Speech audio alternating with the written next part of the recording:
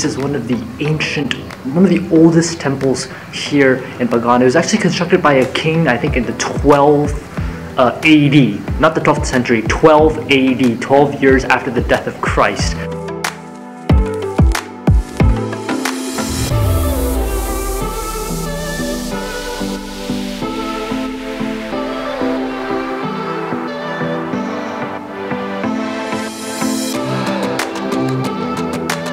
We've arrived at the next temple. This is Htilominlo. Very interesting name.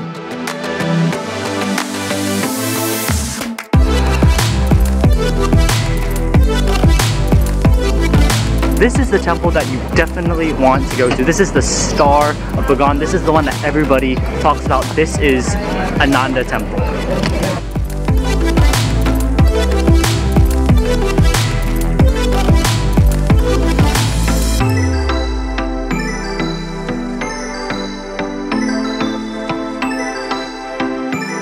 Good morning guys, hope you're having a great day. It is Ping here. In case you can't tell, it is an early morning here in Bagan. I'm wearing a sweater because the temperature is only 17 degrees here in Bagan. But we're gonna go try and catch the sunset. Let's go.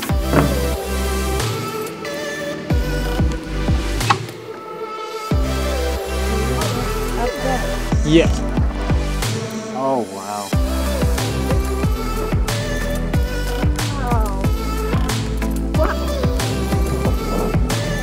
Alright, it's really dark, but we've managed to come to the temple for sunrise, climbed up. A lot of people are here. I think many people know about this place already.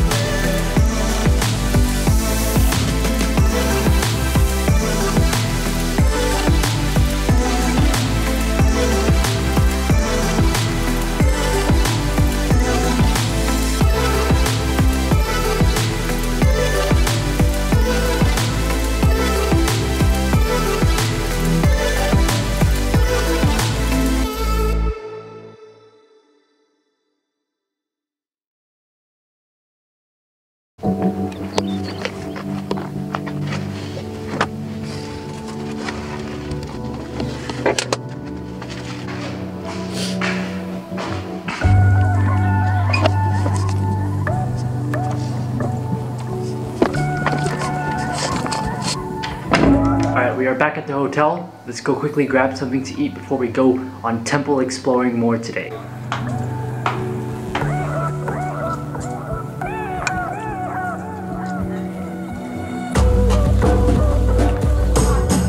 Breakfast was delicious. Now we're gonna go to our first temple for the day.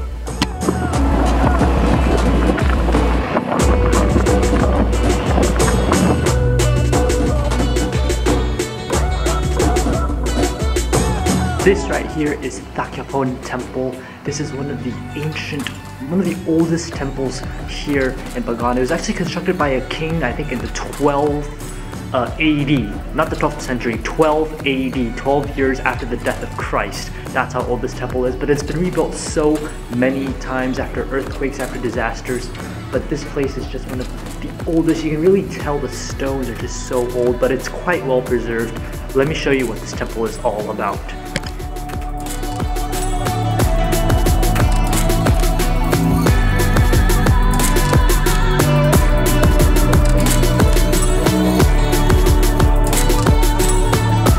Now, if you're wondering why Buddha has his four fingers put on the ground everywhere you go in Bagan, the reason is because it's used to symbolize the fact that even though he's achieved enlightenment, he's still grounded to reality, which is really interesting to see how those four fingers represent being attached to the ground. But this temple is just amazing. It's old, but we gotta move on. We've arrived at the next temple. This is Htilominlo. Very interesting name, but let's go check it out.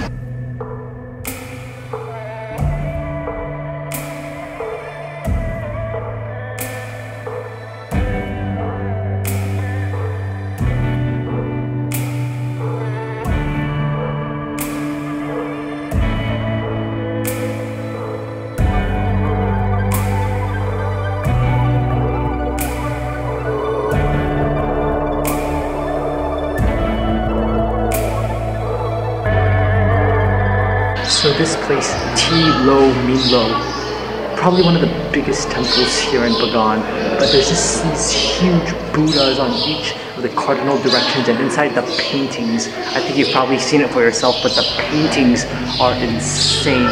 I mean, just imagine 800 years ago what these paintings must have looked like. The murals here are just impressive.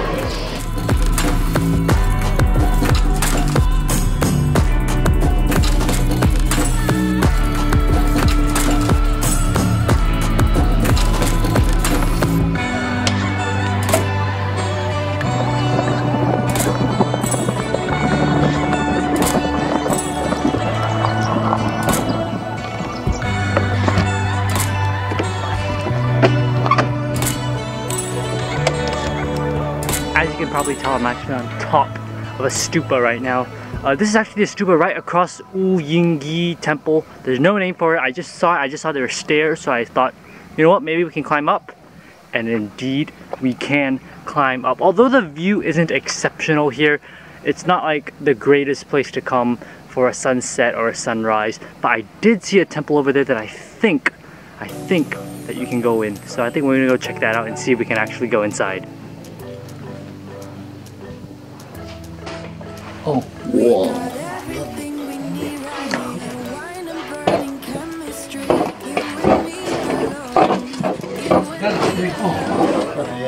Right, this is another hidden secret I've just found. On Google Maps, it's labeled as Dadito's Sunrise Temple.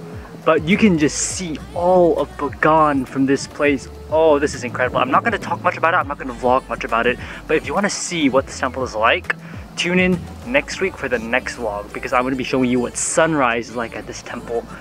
Oh, this is impressive. I am blown away. The view here is probably one of the best sunrise views you will ever find anywhere. Oh, I'm just so lucky today.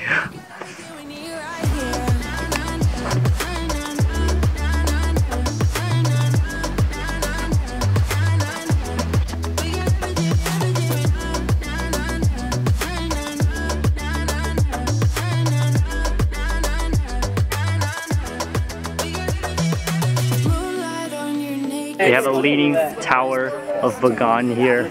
It's not really leaning that much, but I guess it counts, sort of. Made it over to the cluster of temples, but they're all stupas. They're not really temples, so there's no stairs to climb, and therefore I don't think this is a really good place to climb, and even then the view isn't really great either. So we're gonna head on to the next temple of the day. Let's go. It's like a 10-minute walk away from our previous temple is this other temple whose name I'm not even gonna try and pronounce because it's way too hard. But they have stairs, but it's locked as usual. No surprise here in Bagan. But this temple is really, really nice. It's like in an octagonal sort of shape. It reminds me a lot of the Jefferson Memorial in DC, just a lot older. But they have Buddhas everywhere. The place is really nice. Let me just give you guys a look.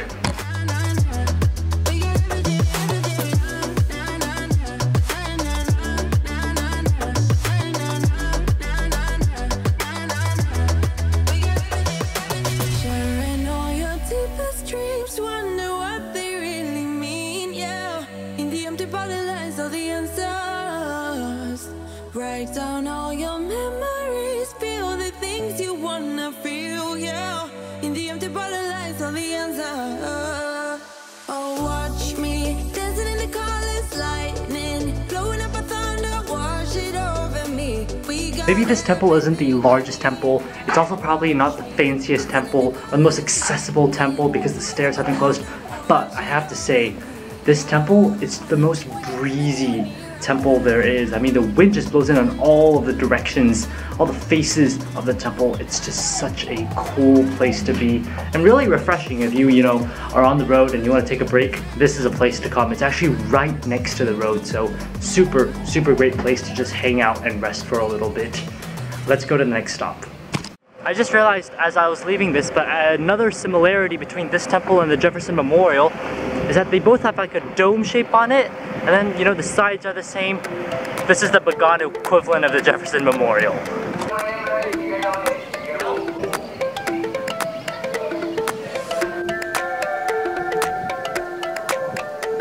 Okay, we are now at our next temple for the day. But first, a couple things. If you haven't noticed, I have some cream on my face. This is called Thanaka. It is a very traditional Burmese sort of skin care cream, but it also functions as a sunscreen that a lot of people use here. The temples here that we're about to visit are all white, which is really surprising because the ones that you've seen are all red, brick colored. This one is a white temple, which brings us to this current temple called Thakyapone or something like that. Don't trust me on the pronunciation. This is a massive temple. I mean, you can just walk around for hours and you could just get lost. But there's, once again, those 4 big Buddhas in the 4 cardinal directions, and there's just so few people here. And it's such a big complex, I have the entire place to myself. But this is just an awesome place. Let me show you why these white temples, this big white temple, is one that you have to visit here in Bagan.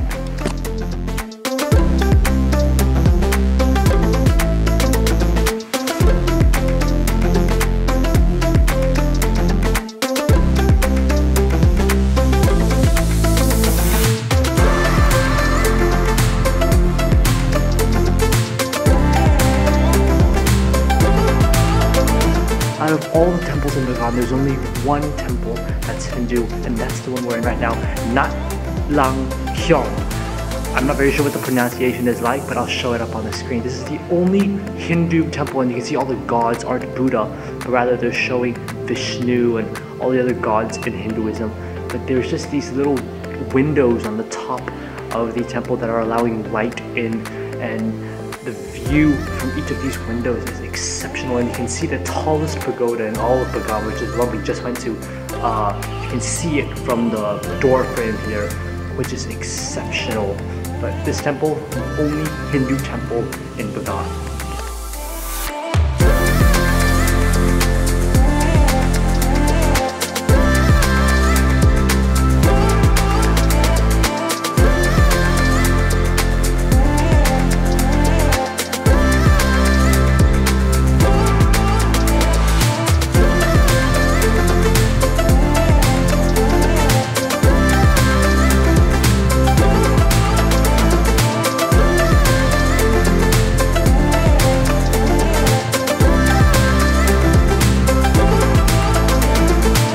We are now at Ghali Pagoda, which is one of the largest pagodas, one of the tallest pagodas. It's in that new style, that white outer appearance and those golden spires. Once again, same thing, the 4 Buddhas and the 4 cardinal directions.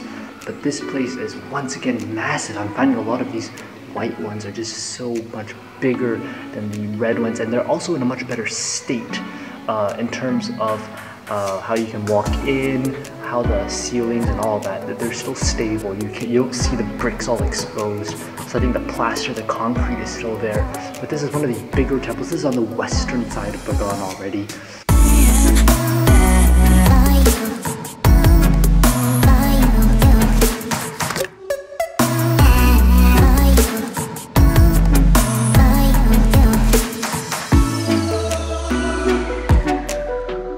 Buddha's snack bowl is so small compared to him. Wonder why this Buddha doesn't get any snacks. I guess no one likes this one. Now this is the temple that you definitely want to go to. This is the star of Bagan. This is the one that everybody talks about. This is Ananda Temple.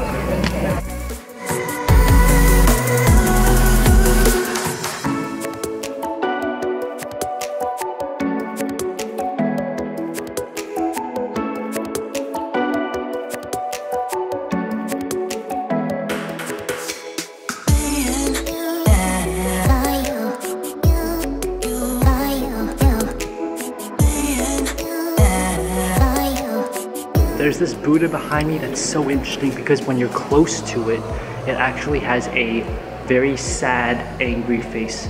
But when you're far away, the Buddha is smiling. So maybe Buddha has bipolar disorder?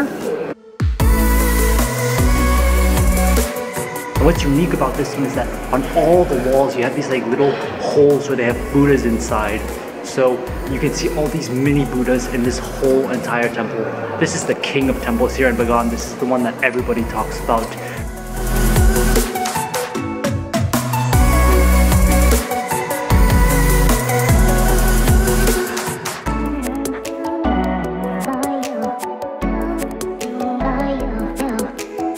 Probably by far the busiest temple I've seen in all of Bagan. There's so many people here. It is absolutely insane, but it's for a good reason. The temple itself is quite impressive, and the architecture, as you can see, is one of the biggest ones here in Bagan. Definitely worth a visit here. We have come to the next temple of the day. This is Htilominlo Temple. You can see it from so far away. It's one of the biggest temples here in Bagan.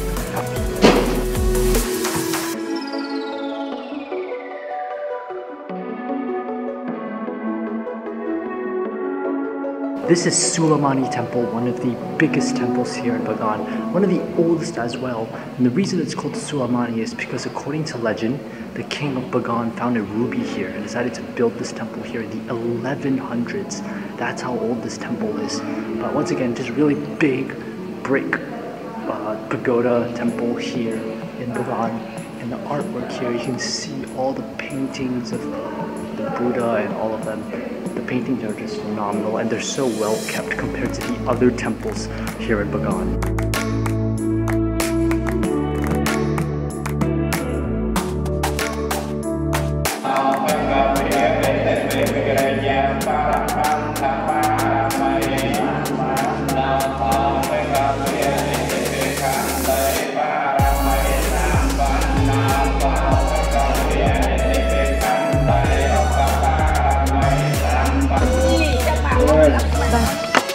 Alright guys, I owe you guys the biggest update. So after those temples, we just went around Bagan, just explored a little bit more, just saw a couple more temples. None that I thought were really vlog worthy. Now we have come back to Sulegan Group. If you watched yesterday's vlog, you'll see that we already came here before, but I've heard the sunset is really nice here.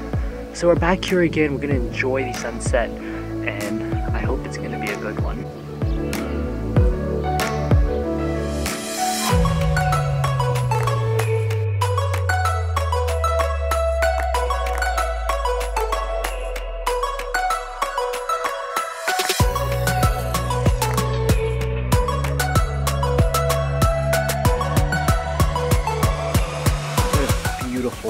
Beautiful sunset, beautiful way to end the day here in Bagan.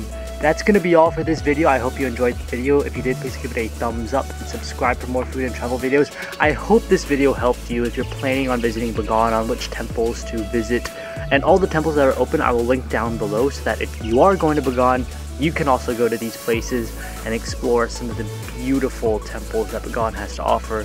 But anyways, that's going to be it for this video. I hope you enjoyed it, and I will see you guys on the next food and travel video. Bye guys!